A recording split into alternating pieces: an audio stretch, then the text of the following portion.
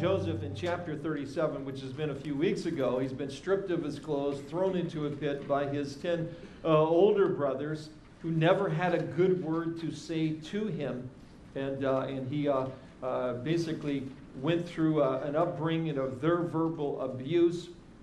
Eventually, they believe they're going to leave him in the pit to die, and then the plan is changed, and he is sold into slavery. The Ishmaelites then take him down to Egypt, and we find him arriving in Egypt today. There is so much about this story in terms of the personal integrity of Joseph himself. We made parallels between he and the life of Daniel, both young teenagers ripped out of their homes and taken to what would that be, not just a foreign country, but a country at the time what was the epicenter in both cases, Babylon and Egypt, the epicenter of spiritual darkness on the planet at the time. Just a horrific environment for both of them to be in, and yet, like Daniel, Joseph is able to remain faithful to God. And it's an incredible adventure that he's on. And in this passage, we're seeing he goes from the pit to the penthouse and then to the prison. Is he in the center of God's will? Yes. Does that mean everything's going to go well for him? No. But even in the bad times, he remains faithful to God. There's so much that we can learn from him. But a monumental task that he has before him. Keep in mind, as he would have descended into the Nile Valley, he would have seen the pyramids that were already there. The famous Egyptian 15th dynasty was in full swing and prospering under Hyksos, who was the ruler from, again, this dynasty from about 1720 to about 1570. We'll talk more as we get to the portion of the narrative where Joseph is introduced to the Pharaoh himself. God's fingerprints are so over all of this, it's just unbelievable. Even as we get to that point, and of course, if you know the story, from the prison, he then goes to the palace, where he becomes the ruler in command of the most powerful nation on the earth at the time, second only to Pharaoh. Why would a Pharaoh choose somebody like Joseph to give him that much power? Well, one of the reasons, he's not Egyptian. That's very interesting. He's actually a Semitic person himself, and you could see why in that position, he could see a young guy like Joseph and go, that's a guy I can trust.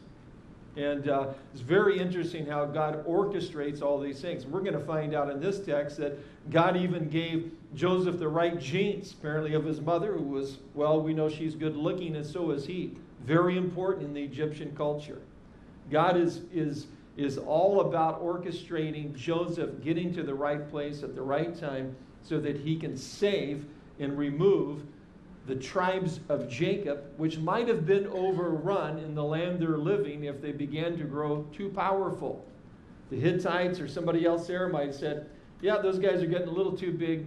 We better do away with them and protect what we've got. God removes them in those small numbers and puts them in Goshen in Egypt, where they can grow to be a nation of several millions before they are then delivered out of Egypt. But it's an amazing story. Again, Joseph could have been taken to anywhere in North Africa. This caravan route continued, but no, he is sold in Egypt, where God wants him. He is sold to Potiphar, where God wants him. He is not made a field servant, which he could have been. He is made a household servant, where God wanted him to be, so that he would be noticed, and Potiphar would notice God's hand upon him and elevate him to a position where he could then be falsely accused of a sexual crime. So he could get him into prison, so he could wait several years, so he could interpret dreams, so that he could finally get to the place where God could use him. Well, let's take a look at the first 6 verses. We'll see that Joseph was given an exalted position by the Lord. Now Joseph had been taken down to Egypt, and Potiphar, an officer of Pharaoh, captain of the guard, an Egyptian, bought him from the Ishmaelites who had taken him down there. The Lord was with Joseph, and he was a successful man. He was in the house of his master, the Egyptian, and his master saw the Lord was with him. And the Lord made all he did to prosper in his hand. So Joseph found favor in his sight and served him. Thus he made him overseer of his house and all that he put under his authority. So it was from the time he had made him overseer of his house in all that he had, that the Lord blessed the Egyptian's house for Joseph's sake. And the blessing of the Lord was on all that he had in the house and in the field. Thus he left all that he had in Joseph's hand, and he did not know what he had except for the bread which he ate. Now Joseph was handsome in form and appearance. So again, very successful at this point, and raised up to this exalted position. So we first noted that his position is, well, it's obvious. He's elevated because of the Lord's blessing. A couple of key verses here. Verse 2, it says that he was successful. It tells us where he is, the master of the house of his master, the Egyptian. In verse 3 it says, and his master saw, even Potiphar saw, that the Lord was with him, and that the Lord made all he did to prosper in his hand. That's in verse 2 at the beginning of the story. Jump down to verse 21. But the Lord was with Joseph and showed him mercy and gave him favor in the sight of the keeper of the prison. Verse 23. The keeper of the prison did not look into anything that was under Joseph's authority, because the Lord was with him, and whatever he did, the Lord made it prosper. How would you like to be a successful young man and everything you do prosper? Yeah, that sounds good to me. How's the false accusation of sexual crime sound? Well, I don't think I really like that part. How's prison sound for several years? Not sure I'm really up for that either. But God was in all of these details. And God's hand was on Joseph, and it was obvious to the prison keeper. It was obvious to Potiphar. Potiphar, again, a guy in real standing in terms of the Egyptian military, and a person who was assigned to the Pharaoh. From what I can read from others, of his bodyguard. He's a captain. He is somebody. That's why we say Joseph went from the pit to the penthouse. He's probably living in some pretty nice digs at this point. And he's a household servant. But the Lord is with him. Notice that it's capital L-O-R-D. It's Yahweh. It's the covenant name of God, which occurs 8 times in this verse. Twice in verse 2, twice in verse 3, twice in verse 5, once in verse 21, twice in verse 23. The covenant name of God. All of the promises given to Abraham, that were given to Isaac, that were given to Jacob, are bearing upon Joseph now. How does he get through all of this? How does he not become cynical and bitter over all that's happened to him? Every reason in the world for him to be an angry young man, but he's not. He's trusting and he's gracious, and he sees the hand of God on him. And I think we see something here right away. He knows that God's hand is upon him. He knows that God's promises are true. He knows that God will keep those covenant promises. He knows that God gave him a dream, and whatever else happens in his life, he knows he'll see his brothers one day, and they will bow before him, not in anger. He knows he'll see his father again. Doesn't know how it'll be orchestrated, but he'll see them all one day again. How does he get through it? Here's a young guy that hangs on to God's word, hangs on to the promises of God that God has given him. And certainly there's something to be seen there in our own ability to recognize when God's hand is upon us. The second thing about his position that we've mentioned, it's elevated to overseer. So he doesn't start out there, but Potiphar sees that Joseph is, well, he's the super slave. and even this secular guy, well, pagan guy, worshiping what he will, he's so pagan that he won't allow Joseph, notice, to have anything to do with his food, because that was tied into, well, his spiritual life. A lot of the food that he ate would have been offered to gods previously, or a, quote, ceremony done over it, so that, well, that he keeps to himself. But everything else he allows Joseph to have complete authority over. He sees the hand of the Lord over Joseph. And he sees that, well, everything in his home, everything in the fields, it's all being blessed because of Joseph. May it be said of all of us that the Lord's hand would be upon us in such a way that God would bless the business, the company, the people we're with, simply because of our presence there, and I believe he does it. I just kind of hear the testimonies, especially from some of the guys, and certainly we're thankful, and when God does bless somebody's business, and when it's evident to others, when other guys are out of work, sometimes these guys aren't, and We love to go down and visit Charlie at Group Builders, because those guys are thankful for what God's done in preserving their business. Their business is, for as a large construction company in this economy, is done very well, and it's an anomaly. It just doesn't happen. And I remember Charlie took me out to the Disney project there as they were kind of doing the top-off thing, and rode the rickety elevators, which are apparently John's favorite thing to ride in out there, going up to the top. And I tell you, I've never seen so many happy construction workers. They're usually kind of like, they're not the happiest campers around, out there working hard in the hot sun, lots of dust and long hours, long labor. But these guys on that project, they didn't lose their homes. They could have. They could have lost everything. Unemployment's not enough to cover their mortgages and their truck payments and all that, but these guys were surviving. They were thrilled to have a job. They were happy construction workers on that job site out there. That was a critical time in the economy of the country and here in Hawaii, and I believe it's because Charlie's there and God's blessing the place. There's a few other people, I think, there that recognize that as well. Does God still do Joseph kinds of things today? He absolutely does. And if we'll look around and see it and recognize it and give him the thanks for it.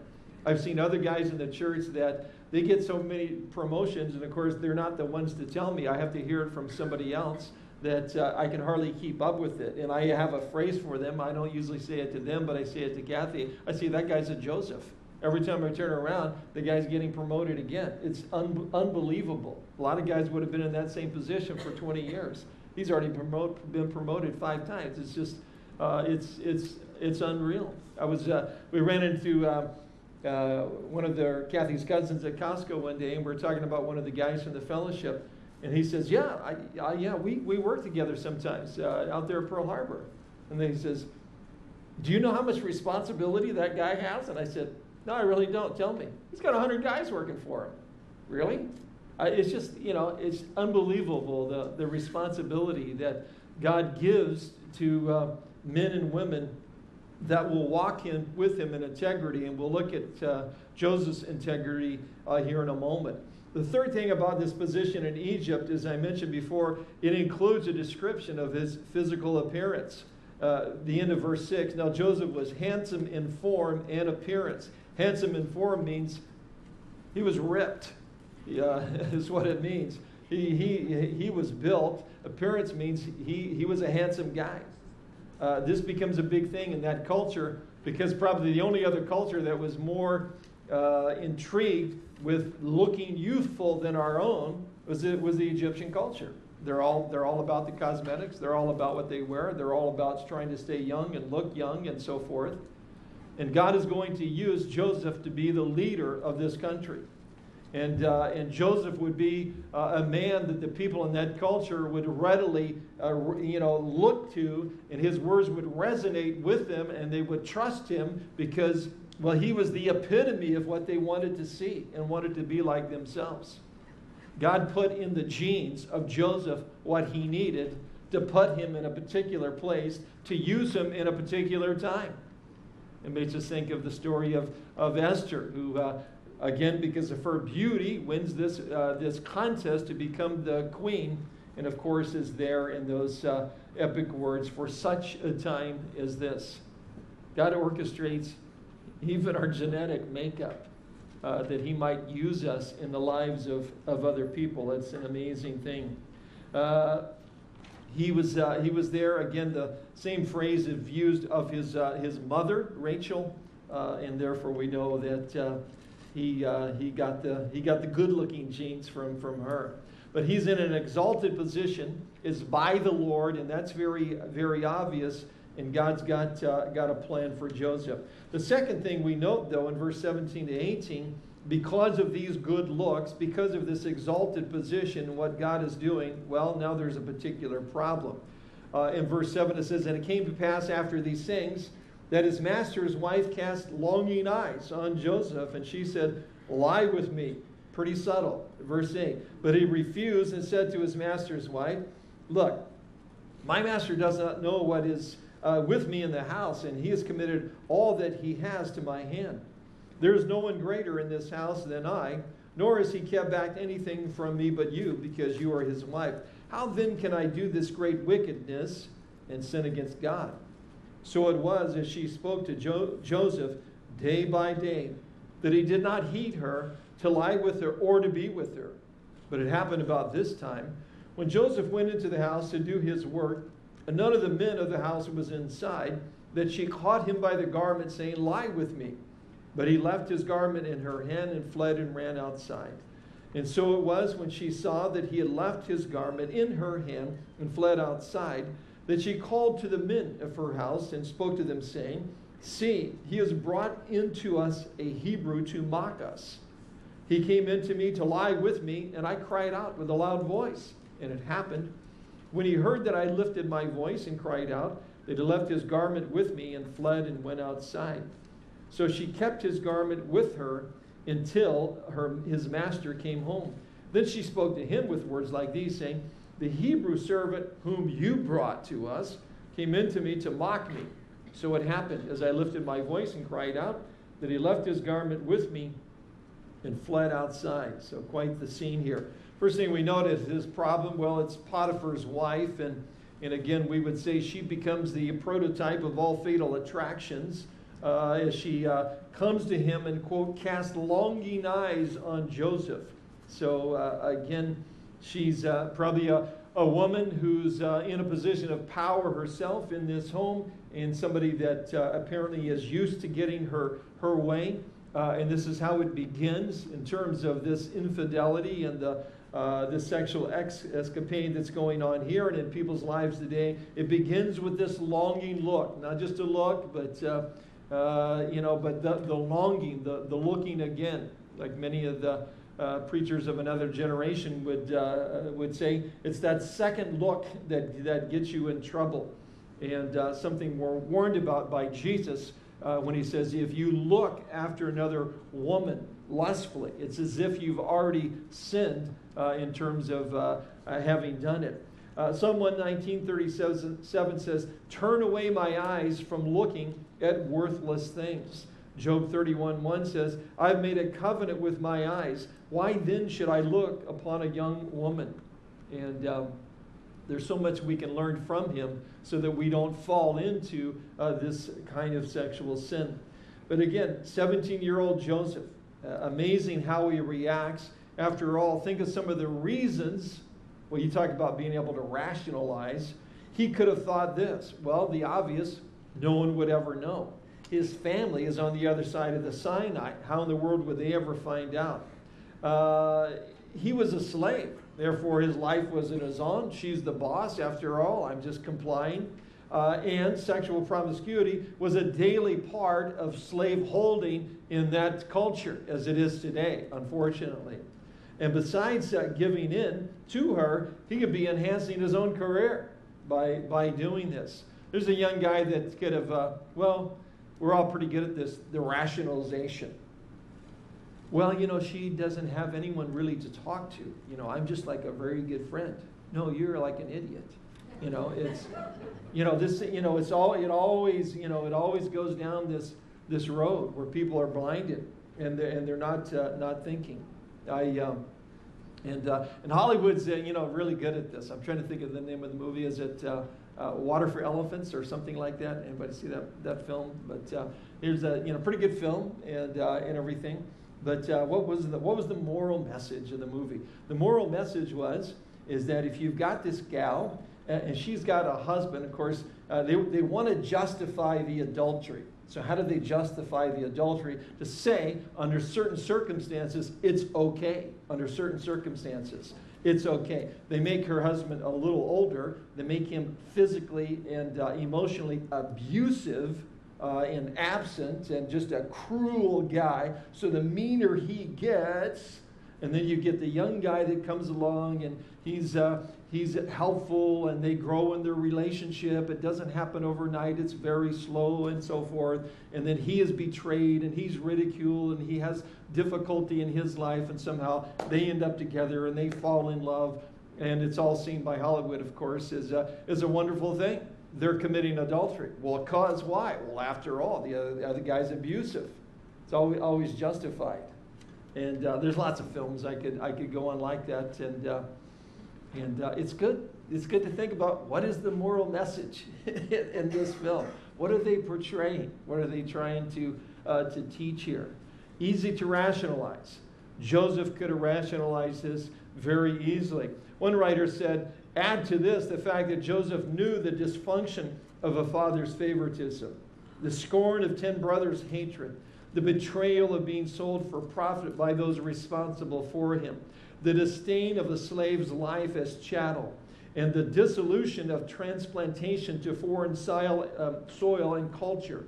With this as his bio, Joseph had every reason to be angry, bitter, resentful, cynical, fearful, self-serving, and self-pitying. Joseph had every human reason to find fleeting solace in an illicit embrace, frankly to act out, and after all, he was the victim in the story. Pretty tough to resist, huh? I mean, you could understand if Joseph wasn't who he was in terms of his characters and integrity, it would be so easy to go down this road.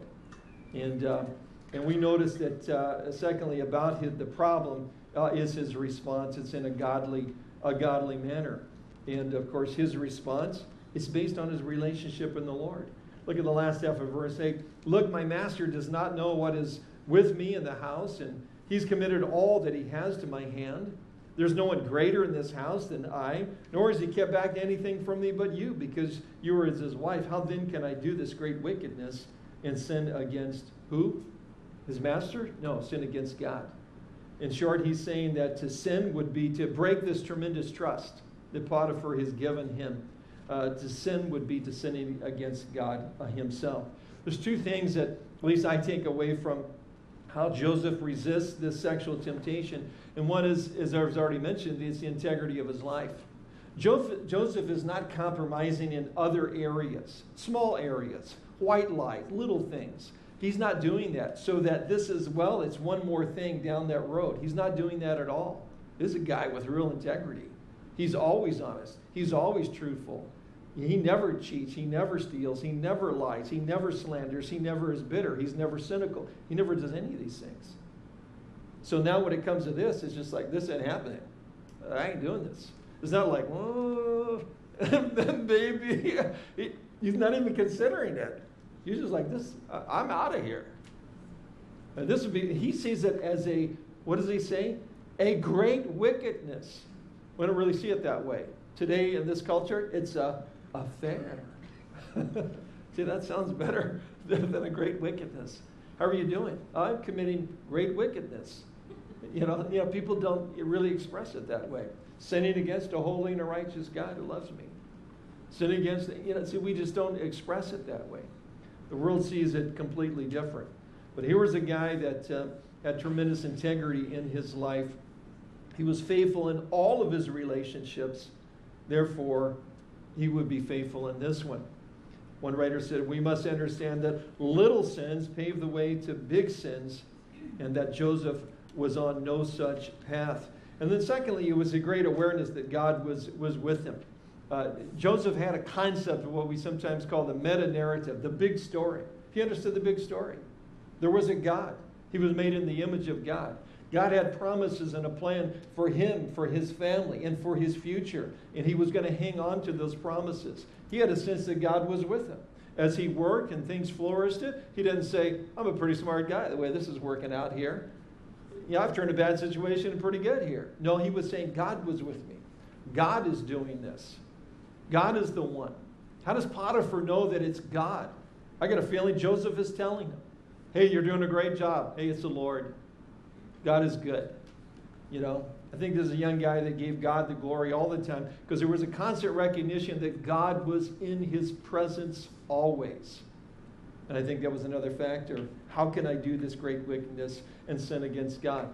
It reminds you of the line of David when he kind of comes to his own senses and realizes to that line and that story and the response to Nathan the prophet in terms of his own sin with Bathsheba. He says, against God and only God, thee, only thee, have I sinned. Did he sin against Bathsheba? Yes, he did. Her husband? Yes, he did. The other men that were killed with him? Yes, he did. I mean, we could go on and on. The people that he hurt because of his sin. But the bottom line, it was against God, who loved him so much, had been so kind, who had been so gracious, who had raised him up as a shepherd boy when he was disenfranchised by his own family, by his father, by his brothers in a similar way. But God still watched over him, ministered to him. But Joseph doesn't go the way of David. He's a guy that knew what it was to live in the presence of God no matter what he was. Notice verse 10, the temptation was persistent. It wasn't a one-shot deal. So it was as she spoke to Joseph day by day that he did not heed her to lie with her or even to be with her. He's trying to avoid the situation. And again, his example is one that we can learn for. You know, he gets caught by her, but he's trying to even just avoid and not be around. He doesn't have the potential or the possibility to say, this is a bad situation here. I think I'll transfer over to another house here and be the overseer over there. No, he's a slave. You know, he's doing his best in the context of what he's in to completely avoid her. And it's something we need to learn. Can we all figure it out when somebody's hitting on us either way? Can we kind of figure that out and just try to either say hey, no, I don't want to have anything to do with this, and then avoid and be able to avoid? Somebody asked me one time to describe the situation where that was going on, and I said, can you move to another department, or can you, stay clear of this gal somewhere? No, I can't. Man, it's crazy. I said, well, then just quit. What do you mean quit? I've been in this job for 10 years. Quit. And he's like, I can't quit. Just get another job. Jobs aren't that easy. Hey, what's more important, your marriage, your kids, or this whole thing here? If you think you're going to fall because of this gal that's there, quit. That's why people don't come to me for counseling. You know, it doesn't always go over real well. Joseph couldn't quit. That's my whole point. Joseph couldn't quit. He was just stuck. He was just stuck there. But obviously trusting the Lord. This was in terms of the incident where she grabs his garment, probably maybe a little different. His tunic would have been like a long T-shirt. So that indicates there was a struggle that was going on, and he has to kind of extricate himself out of the situation and run, which was the right thing to do. Sometimes particular branch of the military that says they're looking for a few good men. God's looking for a good few cowards that'll just see the situation and just run the other way. That's what Paul says to young Timothy in 2 Timothy 2:22. Flee also youthful lusts. That means run. But pursue righteousness, faith, love, peace with those who call on the Lord out of a pure heart. Now, Paul's instructions for temptations to the church in Corinth were a little different. 1 Corinthians 10:13. No temptation has overtaken you except what is common to man. I mean, it's all the same. Well, I've kind of fallen here, and my situation is really unique. No, it's not. It's the same as everybody else's. It's the lust of the eyes, lust of the flesh, or the pride of life. That's it. It's one of those categories. And you can either love God or love the things of the world, John says. Nothing unique about your situation. No, you don't really understand, Pastor. This person, really, and everybody's got this whole story. No, you don't really. No, I understand. Your temptation is not unique. It's not special. It's just a temptation. It's what everybody faces. And don't be mistaken. Because that's one of the ploys of the enemy. And let me just tell you, that's in his book, Spiritual Warfare 101. Satan's book of spiritual warfare. I don't know if you ever read that or not. But one of the things that's in there is make people think their situation is special and unique. And that way you'll help them rationalize their sinful behavior. That's just right in his book. Uses it all the time. But Paul says it's common. He says, but God is faithful, who will not allow you to be tempted beyond what you're able.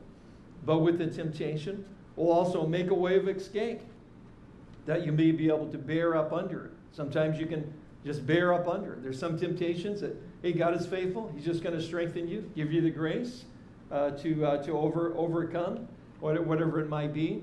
And there's other times like sexual sin where he says, just run, just get out of there, whatever it might be. Joseph's problem, third, escalates, of course, when he's falsely accused by Mrs. Potiphar. Notice she's a very skilled liar. I don't think this is the first time she's ever lied. She's pretty good at it. Notice verse 14. First thing she does is she enlists the support of the other guys that are working in the house. Do you think some of the other guys were not real thrilled with Joseph? I don't know if you've ever been in a job situation where somebody there is like, he's like bottom rung and all of a sudden he's everybody's boss. Most of the guys aren't real thrilled about that. And this is Joseph. Verse 14, that she called to the men of her house and spoke to them, saying, see, he has brought into us a Hebrew to mock us. Notice it's not mock me. This is not my problem. This is all of our problems. Did you guys know he's laughing at you? He came into me to lie with me, and I cried out with a loud voice.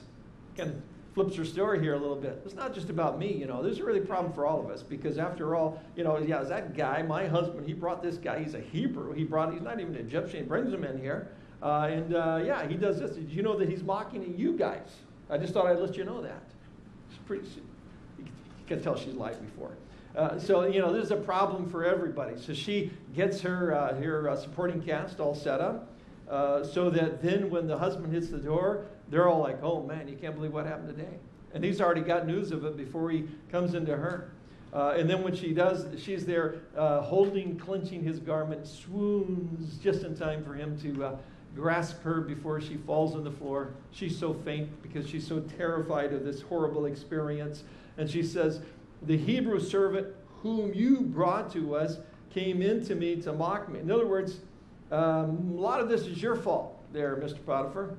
You're the guy that brought him in. And notice he's no longer the overseer. He's just a Hebrew slave. It's that Hebrew slave. He's not just an Egyptian slave. He's not the overseer. He's a Hebrew slave. And a lot of this is your fault, why this happened to me. So I'm pretty sure you want to do something about it here. I just kind of have to wonder if this situation has ever come up before in this lady's life. That she's got to be so convincing and so forth. But what a horrible thing for Joseph, as we can understand in our own culture today, to be accused of a sexual crime that you did not commit. Does that happen? That happens today. We read about it in the news and the paper. There's a lot of pastors, Christian leaders, they accuse of all kinds of things. Absolutely not true. Man, I just have to tell you, every time there's some story about some guy that's done some horrible thing that's in the ministry, I don't believe it. I mean, if it really comes out later and the guy really did it and there's some supporting evidence and, you know, it was a real deal, it's like, well, you know, it's a terrible thing then. But right off the bat, just because somebody says it, I never believe it anymore.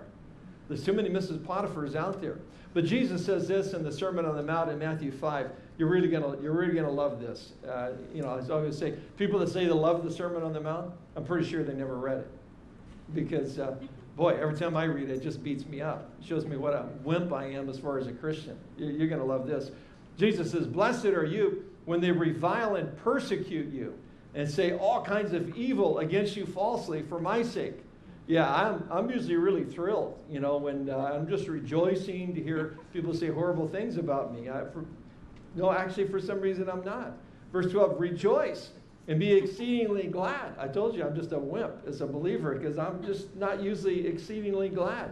For great is your reward in heaven, for so they persecuted the prophets who went before you. Jesus says, listen, it's all going to get worked out in heaven. You're going to get a reward for it. Besides that, you're in pretty good company, because they did the same thing against the prophets that went before you. But that's kind of hard to get your mind around at the moment. But there's a lot of false accusations that are made out there, and it's a real problem. There was a guy in our home fellowship that I was doing even before we planted the church here. So this goes back a couple of decades. Was pretty successful business guy, sold real estate, and he got accused of a sexual crime, which he didn't do. But I mean, here he is, picture on the news, you know, the whole thing, everything being said about him. I mean, and he was just saying, as it all turned out, he wasn't even at the right place at the right time. He was in another part of the island. He was in a business meeting. I mean, this thing all got dismissed right away. And everybody went, no problem. No, everybody kind of like, whoa, there's that guy. Yeah, that's what they said about him. Yeah, maybe it's true. His career was over. Neighbors treated him different. It was just horrible. He moved. He had to relocate to another city on the mainland. It was all over because of a false accusation. Should all accusations kind of be checked out? Absolutely. Absolutely. But, man, what a terrible thing. Does this happen? It still continues to happen. But amazing, the reaction of Joseph even in the midst of all of this.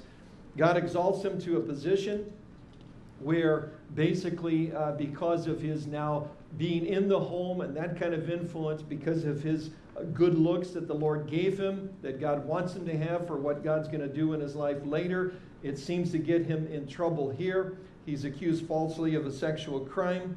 But again, his integrity and his belief that in the presence of God was protecting him. And he doesn't go south. He doesn't get bitter. He doesn't get cynical. Notice what's happened is he goes again from the pit to the penthouse and now to the prison in verse 19 to 23. So it was, when his master heard the words which his wife spoke to him, saying, your servant did to me after this manner, that his anger was aroused. Then Joseph's master took him and put him into prison, a place where the king's prisoners were confined, and he was there in the prison. But the Lord was with Joseph and showed him mercy and gave him favor in the sight of the keeper of the prison. And the keeper of the prison committed to Joseph's hands all the prisoners who were in the prison. Whatever they did there, it was his doing. The keeper of the prison did not look into anything that was under Joseph's authority, because the Lord was with him, and whatever he did, the Lord made it prosper. So Joseph is sent to prison. Notice it's the king's prison. It tells us a couple of things, and I think one of the things that should be obvious, but maybe isn't, is that when Potiphar's anger is aroused, I think it's aroused at his wife. Otherwise, he kills Joseph. I mean, Joseph is a slave. He's accused of raping the wife, and hey, you probably shouldn't do that, so we're going to put you in this, the best prison I can get you in over here. I'm pretty sure he doesn't believe his wife, or he's executed on the spot. It was, okay, it's her word against his. She's a very skilled liar and manipulator, and then we have Joseph, this young man of incredible integrity. Going with the guy with integrity here, but, it's either, I don't know what he does to his wife as the alternative, but he puts him in the king's prison, which, by the way, would have been a dungeon in 15 BC in Egypt. No AC and no color TVs. It's not quite the image that we have today of Halava or anything. Not that that's a good place to go to. But, it was a very grim place. It wasn't an easy thing for him to be thrown into this prison. But yet it is in the position, it's in the king's prison, where the butler and the baker would be eventually. And they just show up in a couple of weeks, this whole thing blows right over. No, he's there for quite a few years, actually. Waiting on the Lord, trusting the Lord, believing that God had a reason for bringing him there. Psalm 105 describes Joseph's incarceration there in verse 17. It says that Joseph, who was sold as a slave, they hurt his feet with fetters. He was laid in irons until the time his word, interpreting the dreams, his word came to pass. The word of the Lord tested him. Wow. Tested him? It looks pretty good to me. I don't think it really needs to be tested anymore. But why is the Lord testing him? So the Lord can show Joseph how faithful he is. The Lord doesn't test us to show us our weaknesses or how strong we are. He tests us so we can see how faithful he is. I love the J. Vernon McGee illustration of, he was talking about his young guy growing up. The main bridge in town had washed out in a storm. They came back and rebuilt the whole thing. It's for the train in those days. And then there was a big day in town, not a lot going on, growing up in Texas at that time, I guess. So big day in town, they're going to test the bridge. How did they test the bridge? Well, they actually brought a train from east and west and drove them both on the tracks at the same time to test the bridge so they could show it could hold twice the weight it would ever normally have to hold. Are they hoping the bridge will fall down? No. They're showing everyone how strong the bridge is. And when God sends us through a time of testing, like he's doing Joseph here, is not to show us how strong we are. It's to show us how strong he is and how faithful he is. Young 17-year-old's ripped out of his house, hauled down to Egypt.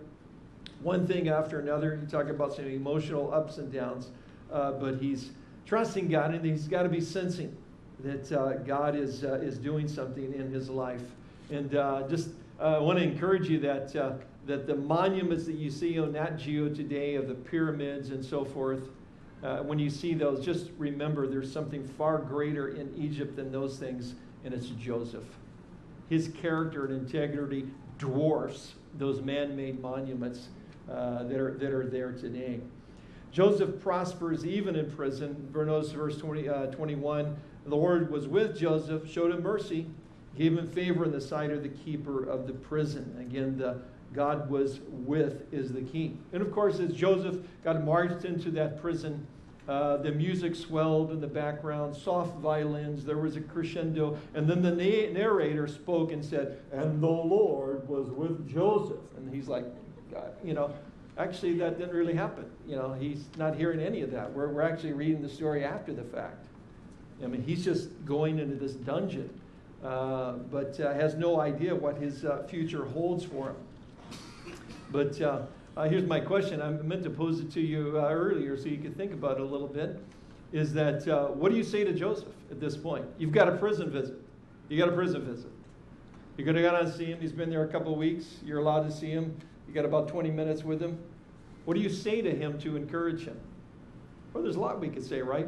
We'd say this kind of stuff. Listen, this looks bad right now, right? This I give you. This looks bad. He's like, you're kidding me? It looks bad? I could be here the rest of my life. Do you know what the food's like in this place? No, it looks bad, but if you're here like this, God's got a reason. God's going to use it. All things work together for good. Give me a break. No, actually, I think Joseph's not cynical. He would have thanked you for saying that.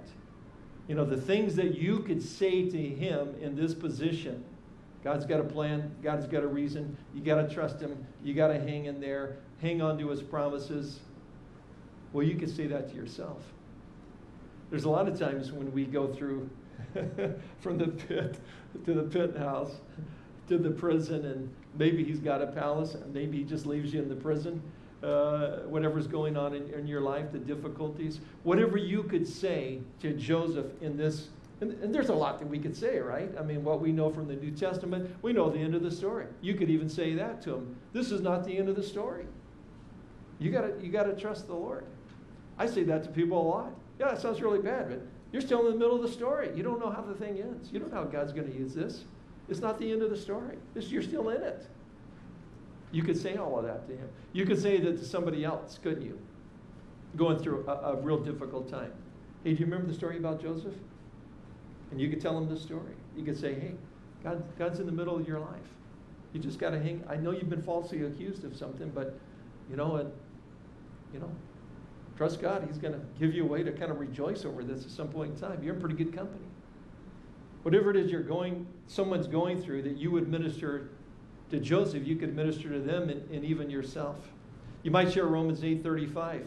Who shall separate us from the love of God? Shall tribulation or distress or persecution or famine or nakedness or peril or sword, as it is written? For your sake we are killed all day long. We are counted as sheep for the slaughter. Does that sound real good to you? That sounds very bad to me. We're counted as sheep. We're all being killed like animals out here. And Paul says, yet, in all these things, those kinds of things, we're still more than conquerors through him who loved us. For I'm persuaded that neither death nor life, nor angels, nor principalities, those are the bad demons, by the way, nor powers, nor things present, nor things to come, nor height, nor depth, nor any other created thing shall be able to separate us from the love of God that's in Christ Jesus. I don't know what you're going through, but God still loves you. And there's nothing you can do and nothing in this world that he could throw at you that can separate his love from you. And somehow Joseph is able to grasp that and hang on to his integrity in the presence of God in his life, no matter what he was going through. And he certainly had a sense that God was going to bring that dream to pass, and he would see his brothers again, he'd see his father again, and he would see the descendants, the physical descendants of Abraham, Isaac, and Jacob, as numerous as the stars in the sky and the sand on the shore. is a guy that we can learn a lot from.